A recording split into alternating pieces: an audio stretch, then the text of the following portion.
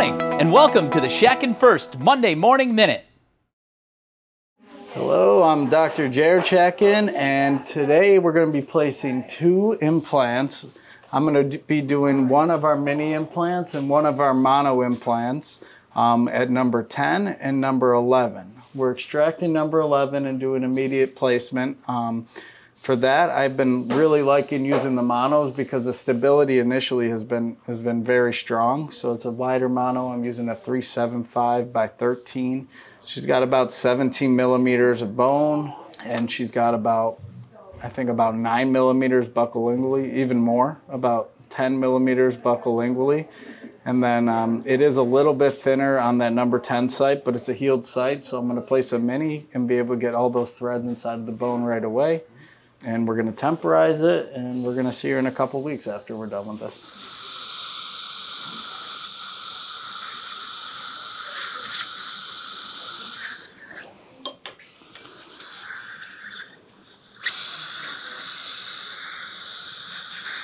A lot of pressure.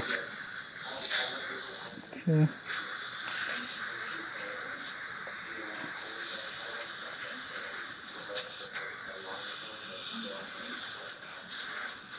So when I like taking the canines out because you can use as big of an implant as you want usually. That canine has the best bones, the cornerstone of the mouth. So I restore it usually with a mono implant because that tooth takes a lot of force, so you should put an implant in there that could take a lot of force.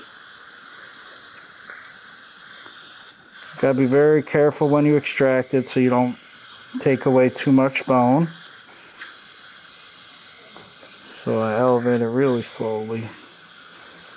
Even if I'm feeling it move, I want it to feel like I could take it out with just the elevator.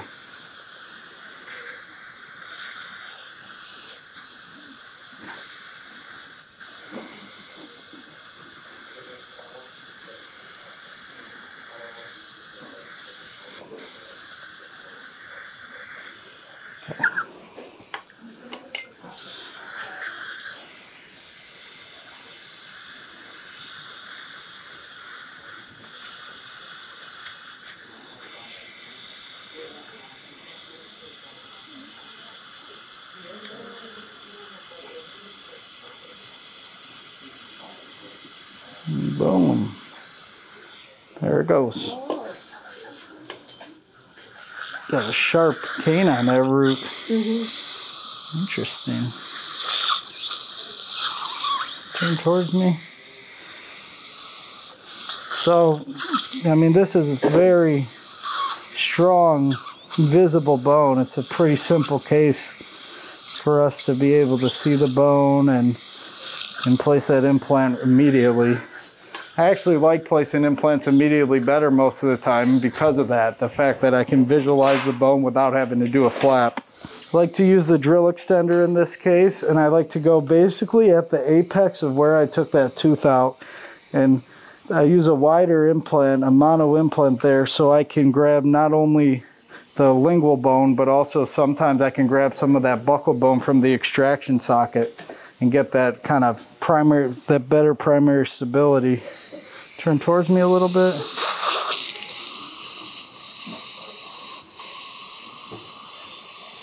Turn all the way towards me. I'm sorry. Thank you. Feeling around. Every area is really good. I'm going to go a little more mesial lingually here, but also keep that parallel because, like I said, I want to maintain that original structure of the apex. I want to be able to restore that in the same area. What's nice about the monos though is those implants are bendable. So let's say there wasn't that great bone there, but you could find some bone a little more palatally. You can bend that implant right back into to make your plane of occlusion correct.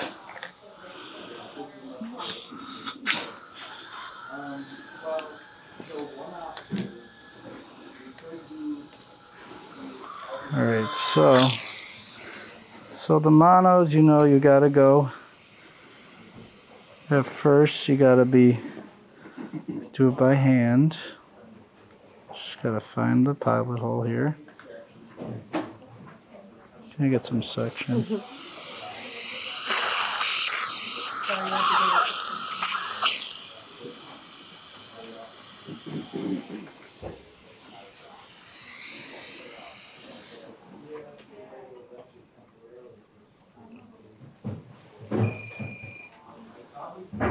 Hear that beep? That's the torque there.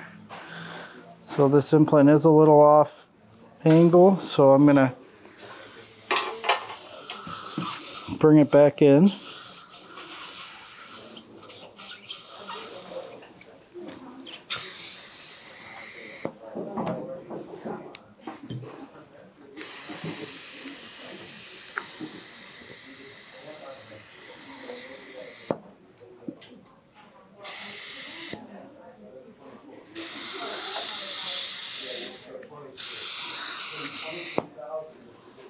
And there you go. Let's see, maybe a little more bend here.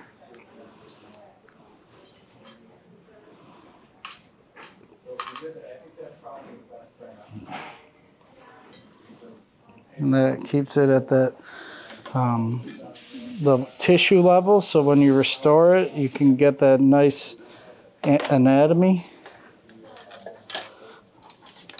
I like to tap it after. That nice and solid.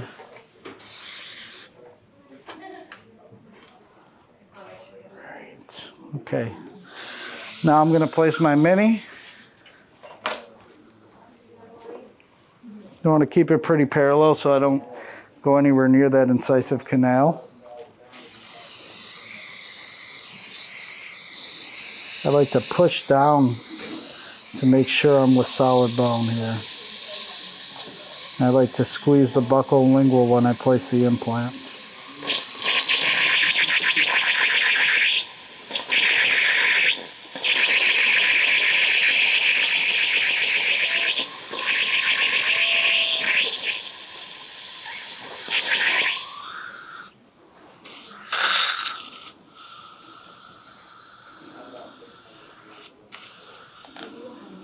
Okay, that's fine.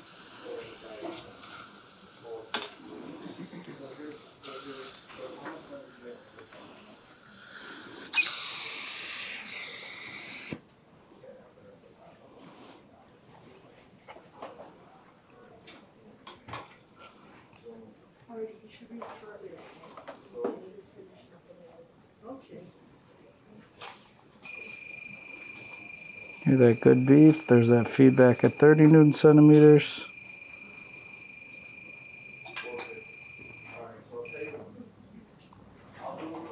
Boom. There we go. Now we got a mini and a mono implant at 11 and 10.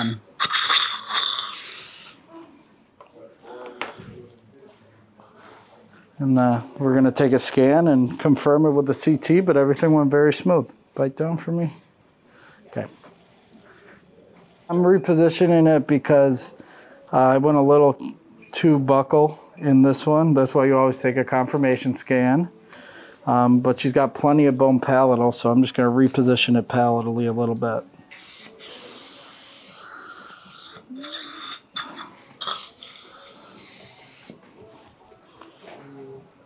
Turn towards me a little bit.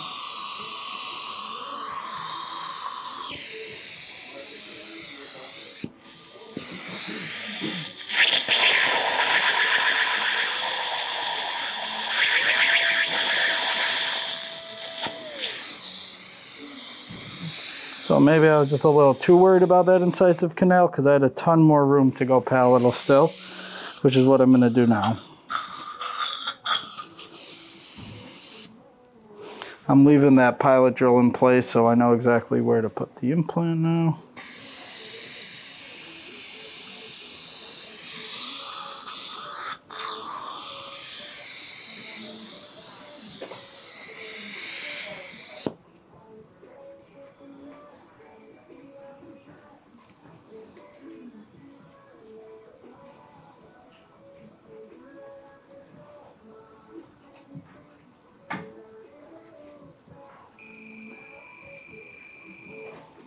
All right.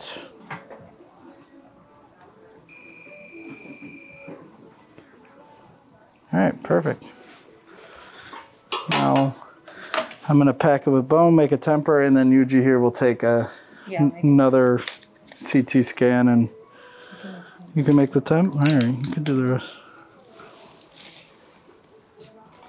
Packing that canine socket with some Restore Plus, because usually when you take a canine out, you're gonna take some of that buccal bone away. It was a very smooth extraction, but it just does not have all that much bone buccally. So I'm packing that really good.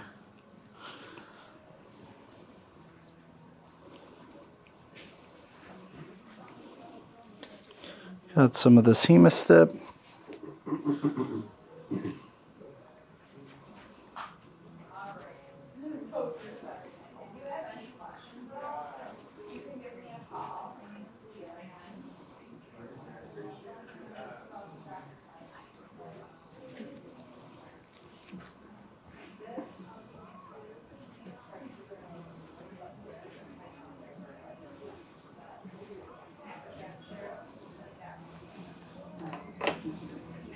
Okay, a little more Restore.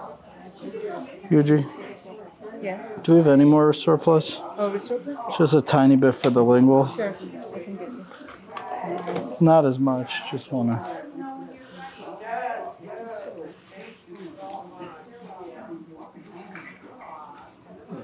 There you go.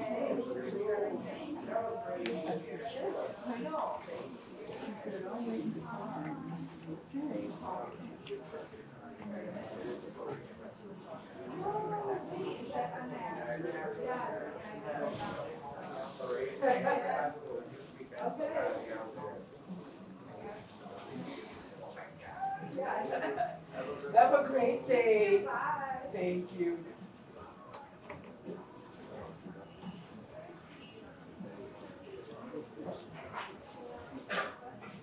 All right, perfect.